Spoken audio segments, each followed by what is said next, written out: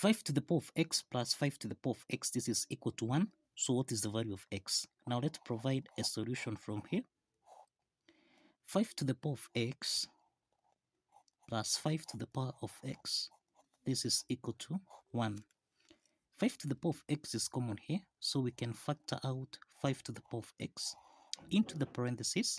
This is 5 to the power of x divided by 5 to the power of x, this is 1, plus 1, this is equal to 1.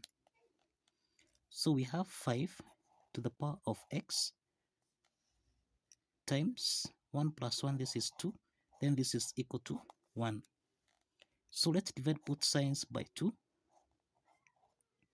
so that now here we have 2 and 2 here simplifies, so that we have 5 to the power of x, this is equal to a half. To solve for x here, we introduce logarithm. We have log 5 to the power of x, this is equal to log 1 over 2. So log 5 to the power of x, this is in the form of log a to the power of n, which can be expressed as n log a.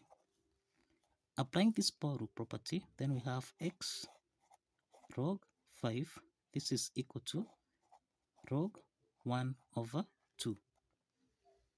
So let's divide both signs by log 5 and also here by log 5. Now we have that x is equal to log a half to base 5. So this is the value of x.